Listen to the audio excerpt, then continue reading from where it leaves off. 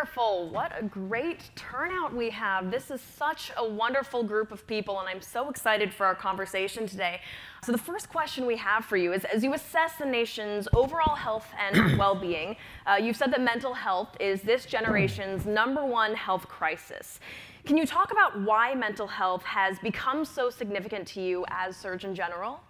Oh, absolutely. And I'm so glad that we're doing this conversation together. And you have such an inspiring story, not just for the students here, but for all of us. So thank you for being a part of this conversation. You know, Emma, the reason to me mental health became so important has to do with what we just went through with COVID over the last few years. It created invisible wounds. But even before then, I saw mental health challenges all across our country that communities were dealing with. I'm curious, just by a show of hands, how many people here know somebody who's struggling with loneliness or isolation in your lives? Yeah, it's almost everyone. I'll tell you that I ask this question everywhere I go in America. The response is exactly the same. I'm able to speak to my personal experiences having ADHD, OCD, and anxiety. And I remember when I first became Miss America, feeling like people wouldn't take me seriously because I was so open about my mental health struggles. But I was so fortunate to hear from so many the people that I would speak to that they experienced similar things and how much it meant to see public figures using their platforms to speak about their personal experiences.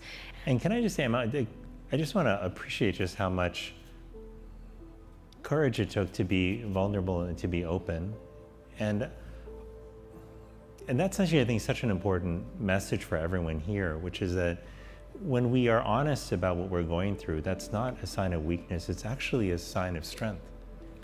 We have had a growing problem with mental health in our country for a long time, one that it's high time we finally addressed, and not just address through more access to treatment, but also that we address through dealing with the root causes of that crisis.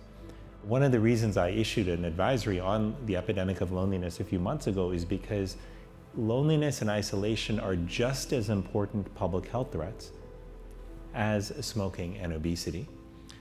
But lastly, we can all do something about it. This is a good thing. You don't have to wait for an act of Congress to address loneliness in your life or the lives of people around you, thank God, because we don't know when that would happen.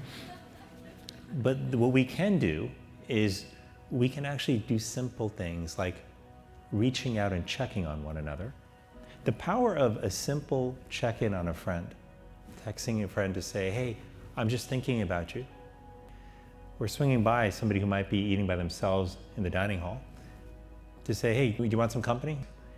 These seem like small things, but what you do when you check in on someone is you're not just checking in on them, you're telling them, I see you. You have value. You're not invisible. And that's important in a world where so many people are feeling invisible. And that is really important because being connected is not about how many people you're surrounded by. It's about the quality of those connections. Having just one or two good friends who you felt you could be yourself with, who you would show up for if they were having a tough time, that is the key to feeling connected, to feeling like you belong. You're just left with one thing, to just remember that you have the power to actually help address loneliness in your life and the life of other people through this simple act of checking on one another. And when you check on them, you're not just sending them a message, you're actually reminding yourself that you have value to bring to the world, that you can forge a deep and meaningful connection with another human being. Absolutely.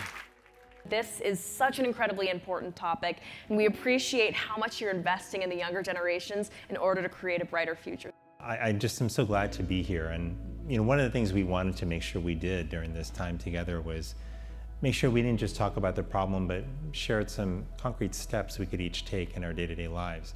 And I want to leave you actually with one of those steps in the form of a challenge. And it's something that we call our 5 for 5 challenge. We're actually going to do the first day today. We're going to do it right here, right now. Take out your phone. We're going to actually do this by using technology for good. I want you to think about someone that you're grateful for in your life. And I want you to write a text or an email to that person. And it could be a single line, but just tell them that you're thinking about them and why you're grateful to them. And when you're done, I want you to turn the flashlight on your phone and just hold it up.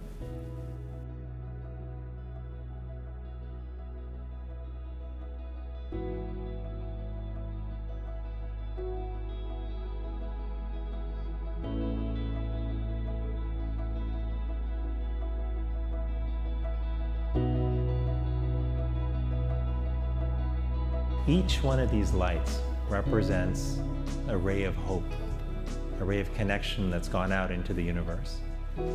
Someone is going to take out their phone, check their inbox, look at their text messages and see this beautiful message that you sent them. They're going to feel seen. They're going to feel like they matter. And it's going to be because of what you did in these 30 seconds.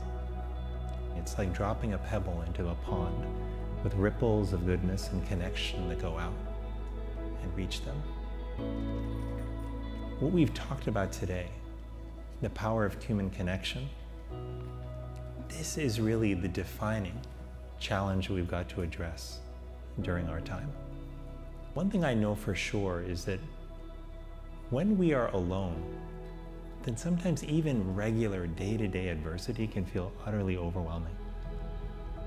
But when we are together, when we know that there are other people who have our back, then we can take on all kinds of adversity together. This is about returning to who we are, to our true nature. So this is a journey we're on together. You're not alone in that journey. And just remember, if we make building social connection a priority in our lives, if we commit to actually talking to each other more openly about social connection and how we really build community, then as hard as these times may seem, we will come through this stronger, more unified, more fulfilled than at any point in our lives. And there's nothing more that I could want for all of you than that. Thank you all so much. Grateful to you. Thank you, Emma.